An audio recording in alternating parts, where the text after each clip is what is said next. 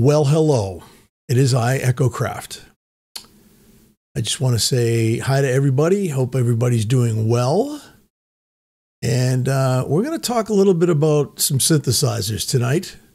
And it has come to my attention that, well, synthesizer expenses, or should I say prices? Let's say prices. And as you can see up on my screen right here, I have some synthesizers that are anywhere from $29.99 up to, well, let's just say the 10,000s.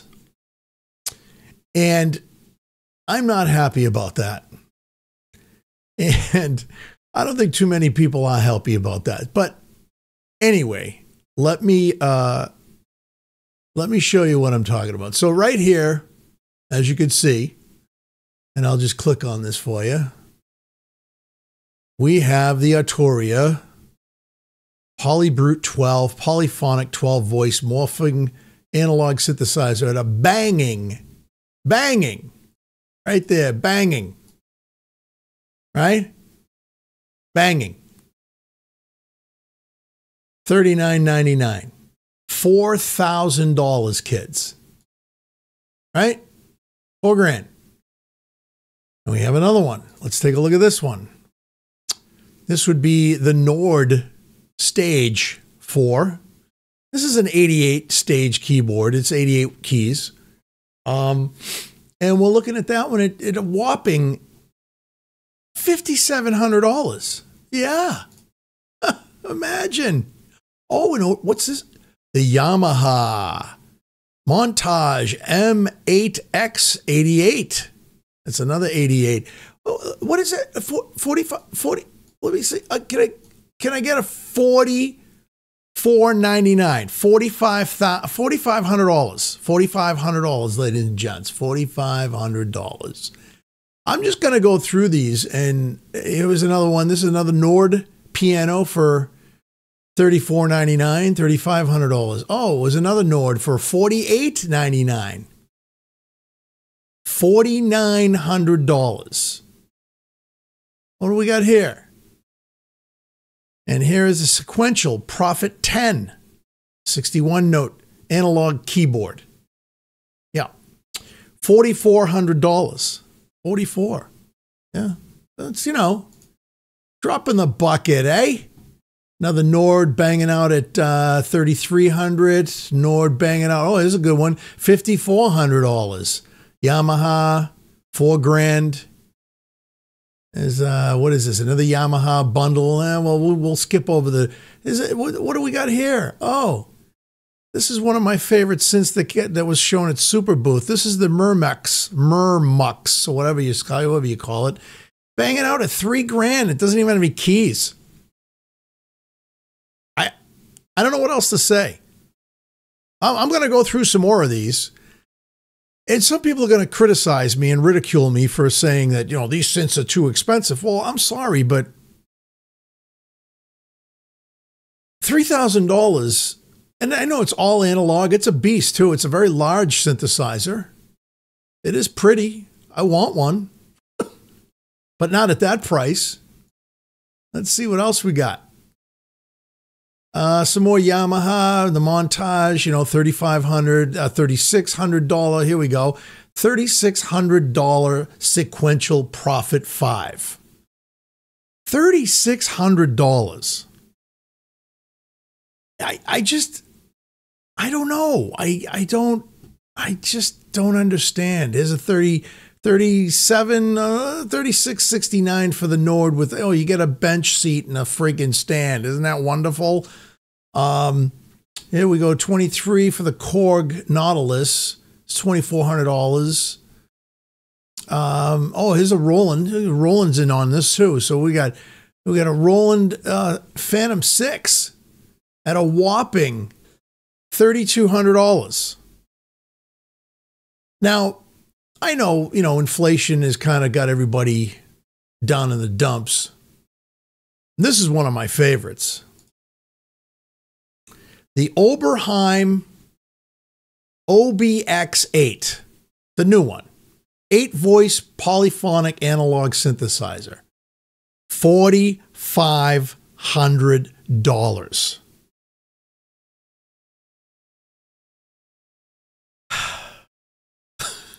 I just can't even. I can't.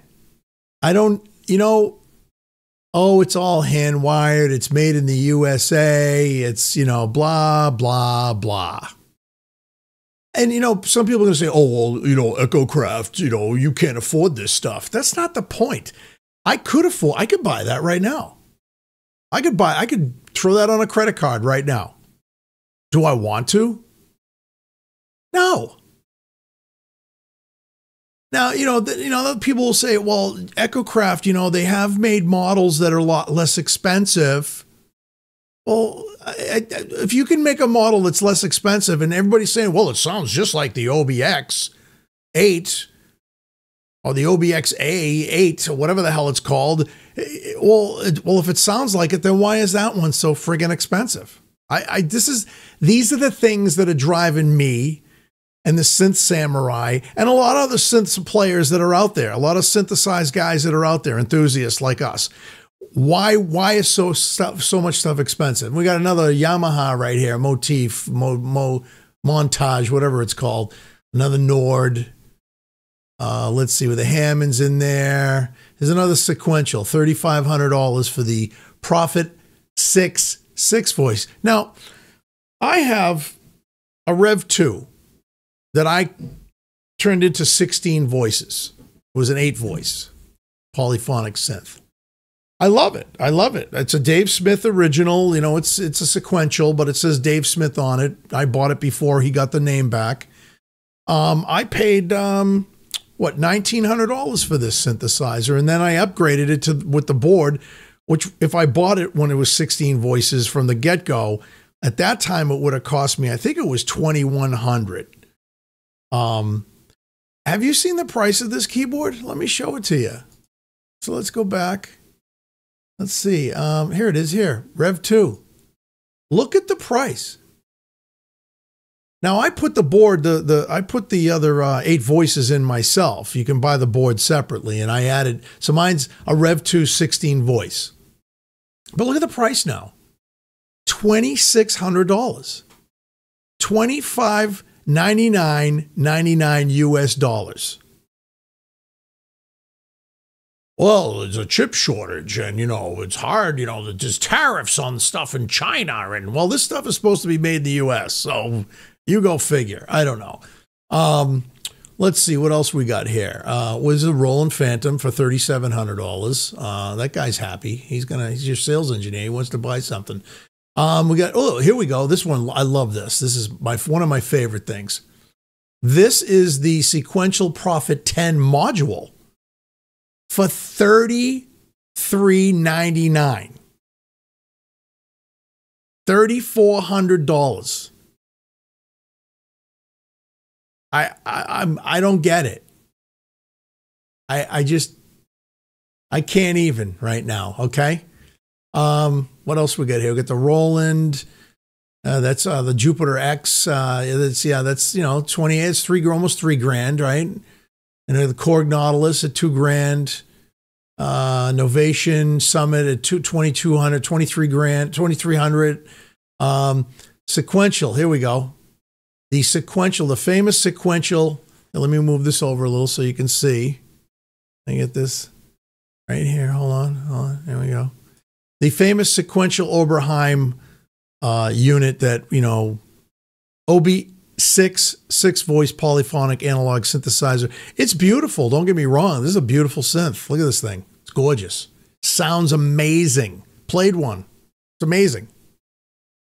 Not at $3,500 though. I can't even. Yeah. Let's see what else we got coming in here. Arturia. And here's the Arturia Polybrute 6. Look at the prices with this. When this synth first came out, it was $2,300. Yeah. It's up to $2,699 now for the 6-voice Polybrute. When I bought my Matrix Brute, I paid $19.99 for that synth. And now it's up to what? Let's find. We'll get back to that. We'll find that. But we're getting into the big boys now. Here's another one. Ready? Look at this one. The Oberheim OBX8, and this is the. Now remember, this is the 8-voice polyphonic. This is just a module. Just a module. $3,500. And we went all the way back up here. Where is it? There is it. It's coming. Where is it? It's the look at $4,500 for the keyboard. Right here. Right? But here we go. You ready? This is my favorite right here. You ready? The Moog 1 16-voice analog synthesizer with a dust cover. Wow. Throw that dust cover in for how much? How much? How much? Can we all see that? We can all see how much it is, right? Let's see. Let's see. Let me see if I can get this to go over. Hold on. Let me see. Let's see if I can. Can I get this to go over? Oh, maybe not. Maybe I jumped the gun. Hold on. Let me. Oh, that's not it. Let's. Oh, there we go. $10,000.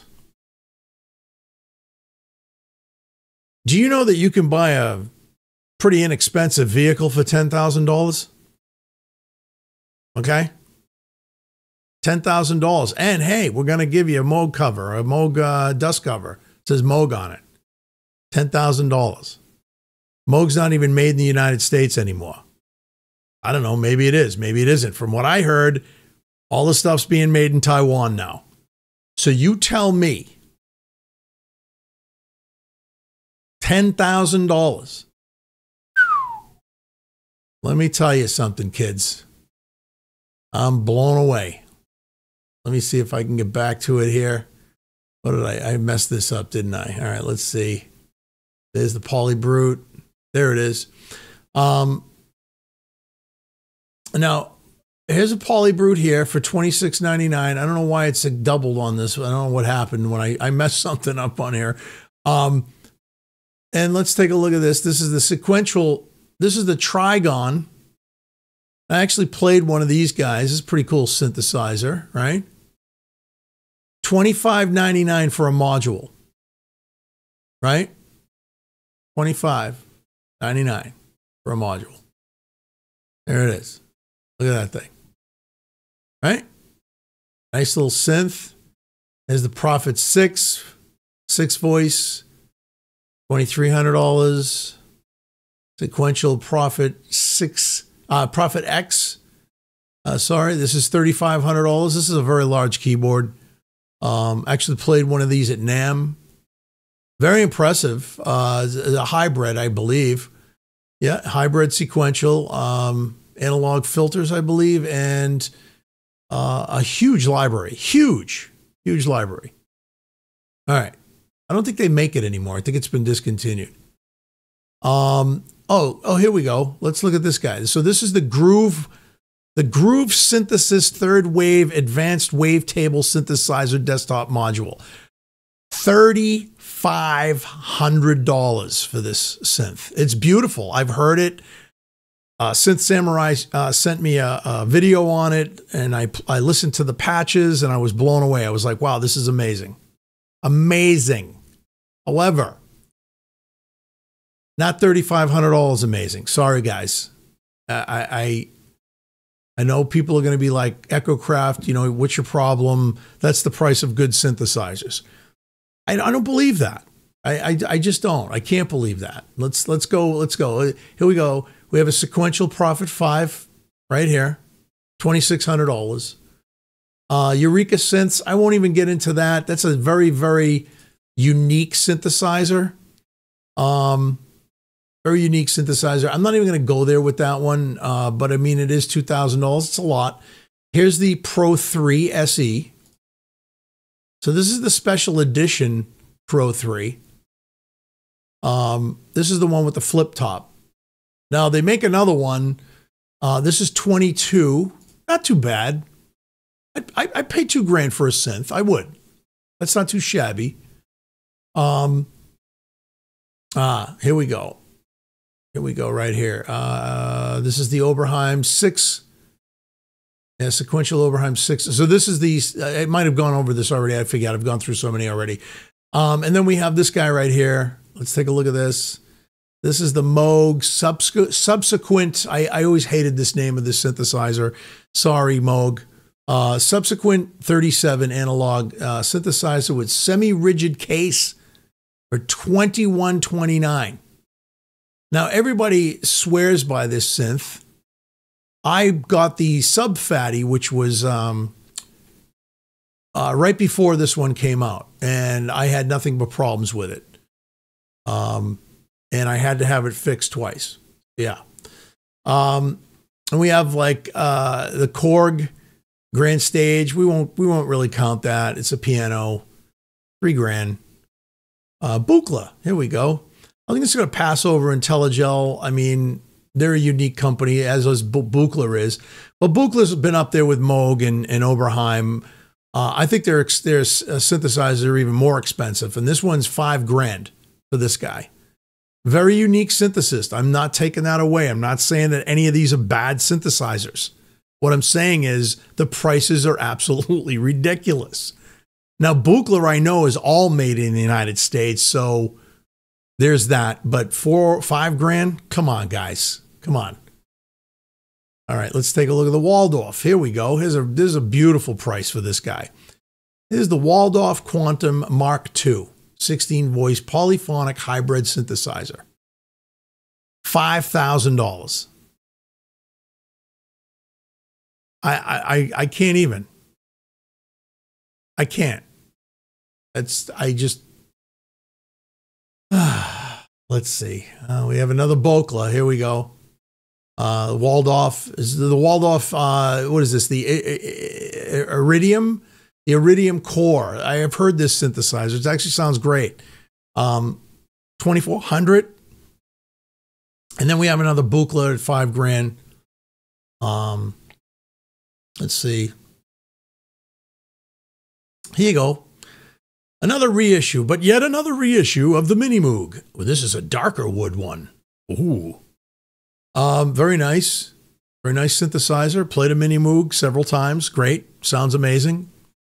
This one comes with a whole bunch of fun stuff. Let's get a pedal in there and a stand and a case that says Moog and one cable. I can't, dude. I'm just so...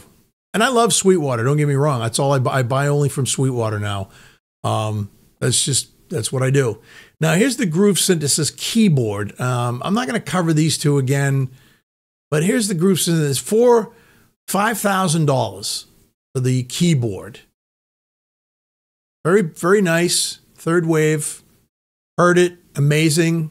It's got amazing voices. It's amazing. Yep, here's the sequential Prophet 5. You know, a polybrute again with a little stand with little legs that you can buy with it are kind of nice. Oh, here's a cheaper Moog. This is a cheaper one. This is the $9,000. I can't, dude. This is killing me.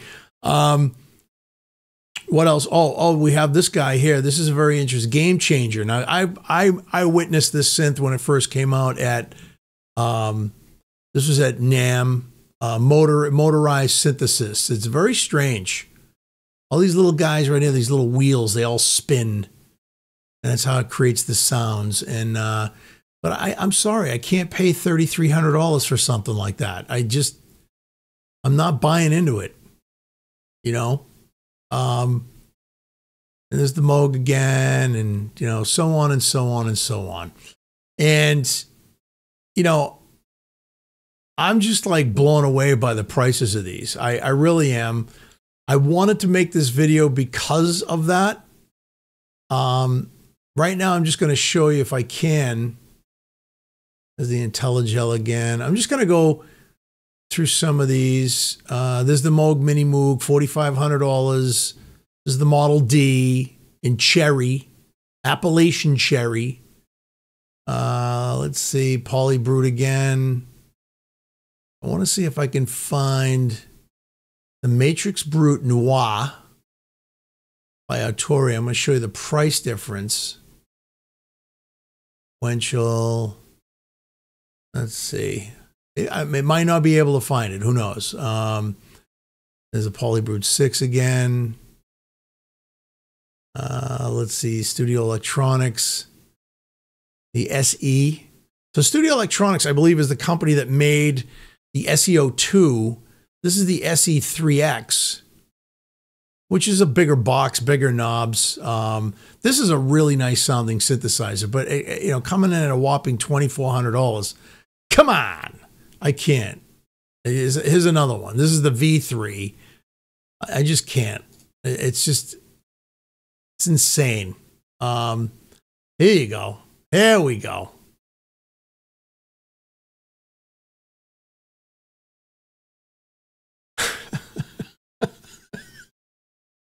$14,999.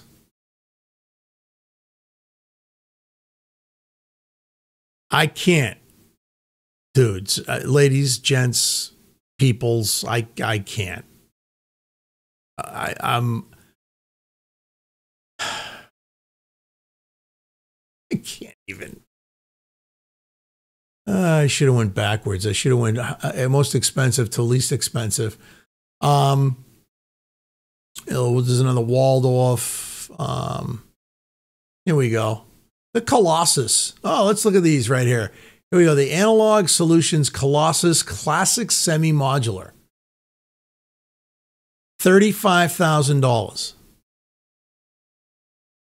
I mean, the people that buy these are basically either synth collectors or they're doing soundtracks for movies. I know Junkie XL has one of these, 35,000, and this one is 63. So for $63,000, I could buy a Mercedes, yeah, or a BMW, or an Audi. It's a gorgeous synth. You know, I just think that 63 grand for a synthesizer is a little bit crazy. I'm shocked, to be honest with you. I don't know where the Arturia Matrix Brute went. So maybe the Matrix Brute has gone off the charts now. I don't know. Let's find out. Matrix Brute. See what happened to this good old boy right here. Polybrute, Polybrute, Polybrute. We have a mini Brute. That's it, kids. So the Matrix Brute is no longer. So I own a collector's piece now. I guess. I mean, whatever. Anyway, I just thought I'd do a video on the most expensive synths and why they're so expensive. God only knows. There's going to be people that are going to be hemming and hawing and barking at me and yelling at me and saying, well, they're expensive because of this, Jay, or EchoCraft. Yeah. You got to understand something. I'm old. I've been around the block a few times. Back in the day when I was a kid in the early 70s and late 80s, that whole span of time, the prices of Moog synthesizers has never changed. Same with Oberheim. So Roland has gone up. Korg has gone up. But at least those companies offer you something that the average Joe can afford. Again, I'm not saying I can't afford any of this. I could buy a Polybrute 12 right now if I wanted to. And I'm not being braggadocious. I'm bragging. I could do that. Do I want to? No. I think that is absolutely, the $4,000 price tag is absolutely ridiculous. And I'm tired of hearing, well, it's R&D. You got to pay for the R&D. Why should I have to pay for your R&D? You're the one that wanted to put the synthesizer out. You guys are the ones that wanted to, get it out to the masses. Well, you can't get it out to the masses at $4,000. You can't get it out to the masses at $10,000. You can't get it out to the masses at $63,000. Wow. I don't know, guys. I just thought I'd make a video and point that stuff out, and stay tuned for some more stuff. I won't be ranting and raving, but I will be demoing some stuff. And I'll probably be showing some more gear off. I'm going to do some stuff with the guys back there. And I really want to dig a little bit deeper into doing something with the Wasps, because they're a lot of fun to play with. So without further ado, thank you so much for subscribing to my page. And, like I always say, stay frosty, stay creative, and peace.